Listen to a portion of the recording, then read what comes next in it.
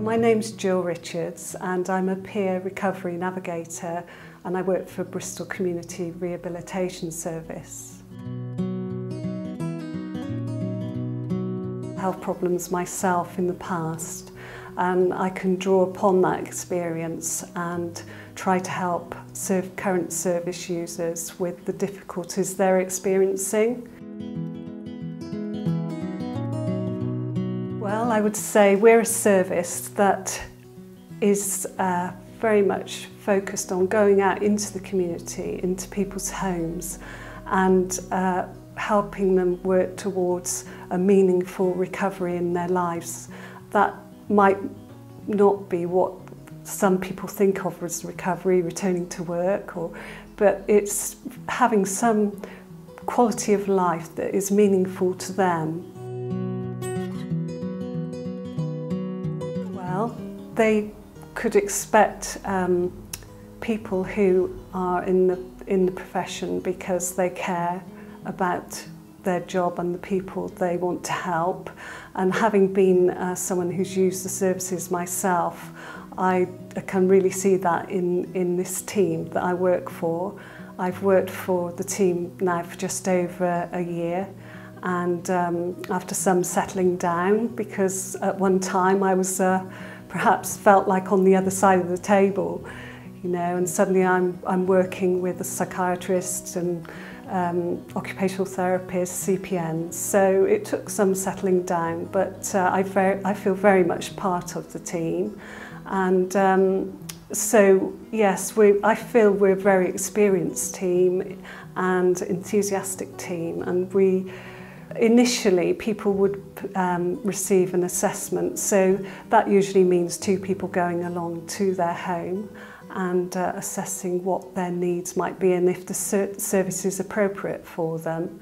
And then if it was felt this is the case, we would bring the assessment to a team meeting, weekly team meeting, and it would be decided who would be best suited to try and help this person. So that might mean one person helping them, or 3, 4 people. So some people might have up to 3, 4 visits a week. It is very intensive, and so this is very new.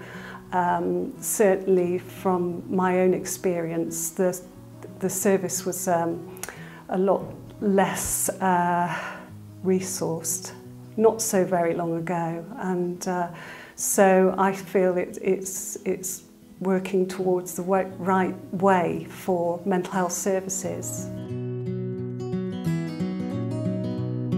Well, a person can go to their GP, or they could self-refer. They may be seeing an occupational therapist or other professionals, and so they could be referred through them, or, as I say, themselves. We're based at Brunswick Square in St Paul's, so the centre of Bristol, and we're in the Second Step offices. Second Step are 1/3 of the service. So we come under the NHS. Second Step, a missing link, who concentrate on the female side of things. And so that's where we're based, but we spend time there doing admin, team meetings, but we obviously go out in the community to visit people, whether in their homes or meeting them out in the community if they've been able to move on enough to leave their own homes.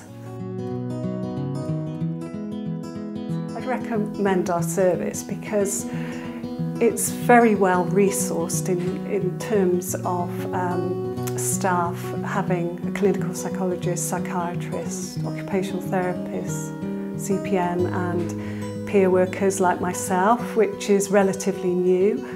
Second Step have been pioneers in Bristol for bringing peers into their organisation and paying them and seeing them as being valued like anyone else in the service. And I do think that having peer workers is really a way forward, because we are able to understand in perhaps a different way than other professionals who have been trained in the service, what it's like to actually feel some of these experiences, which can be extremely distressing and disturbing, and having had some experience of using the services ourselves. I enjoy working with my team. I think we work well together and we're very supportive of each other and keen to teach each other as well. But my main enjoyment is when I've been working with someone and they have been in a very, very difficult place and they begin to show signs of improvement and wanting to move on in their lives and having some sense of hope. That's really what the benefits are to me, especially as I've had experience myself of these difficulties.